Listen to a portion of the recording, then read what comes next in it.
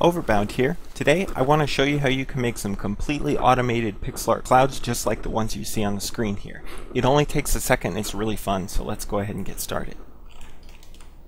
Just going to go ahead and delete these and then come over here to the left and select the gradient tool.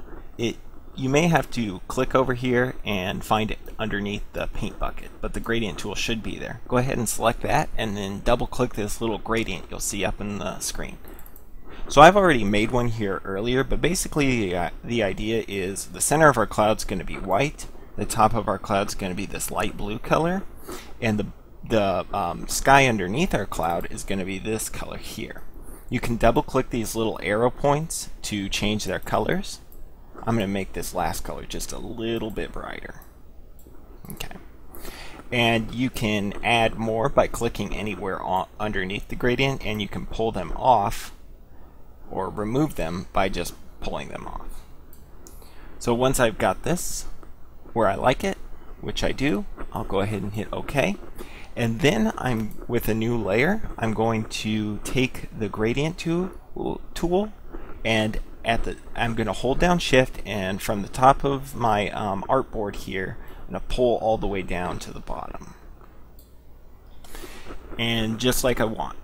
The top of the cloud is going to be this dark color, this dark blue, then it's going to go to white, and the bottom, or our sky, is going to be this color blue. But I don't want so many colors, since this is supposed to be pixel art, and I want it to have a sort of pattern. So I'm going to go ahead and go up to Image, Mode, Index Color. And this gives us the option to reduce the number of colors that are actually being used to generate this image or create this image that we've got in front of us. So we can select selective color or adaptive color from this menu. Either one of those options will work under palette, and set the color to whatever your preference is. I think 8 looks pretty good, but you could try 16 or even go as low as 4. That's probably stick with 8 though. And then from this little dither menu, it might be set on none originally, but you can select diffusion and set a percentage. 25, 100%. Noise is another good one. My favorite is pattern though, so I'm going to use pattern. We just want a little bit of pattern to our clouds. And if you don't want to do this, or if you don't want to use one of these built-in patterns, you can always set this to none and then draw in your own pattern. The reason why we need the pattern will make sense here in a minute. So I'll go ahead and apply that pattern. And now I'm in index color mode. I need to go back to RGB mode because Photoshop is limited in what it can do in index color mode. So come back up here to Image, Mode, and RGB.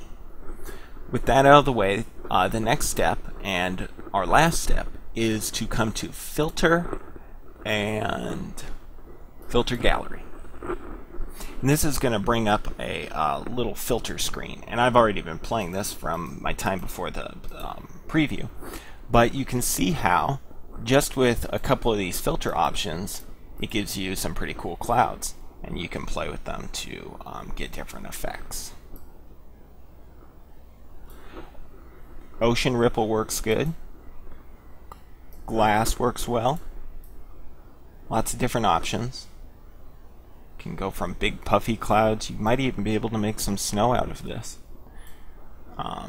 Another one that works good is not dark strokes, sprayed strokes. It kind of looks sort of like clouds you might see in Yoshi's Story or Yoshi's Island or something like that. But yeah, there's a lot of different effects here you can play in. Spatter, sprayed stroke, ocean ripple, and glass seem to work the best for me, but maybe some of these other ones would work for you. But once you're happy with your effect, which I'm going to go with this ocean ripple, I'm going to increase that a little bit. Go with something like that. You can just hit OK, and your effect is applied, and there are your clouds. This effect doesn't have to be limited to clouds. If you change your gradient and change your pattern, you could maybe get the tops of a tree, or at least the start of the top of a tree out of it. If you made a light green in the center and darker greens on the outside of your gradient. There are perhaps other uses for this too, so I encourage you to experiment with it and see what you come up with. So yeah, that's all I wanted to show today. If you liked the video, please like and subscribe to my channel. Share the video around if you have friends that might find this technique useful. Thank you for watching. Overbound out.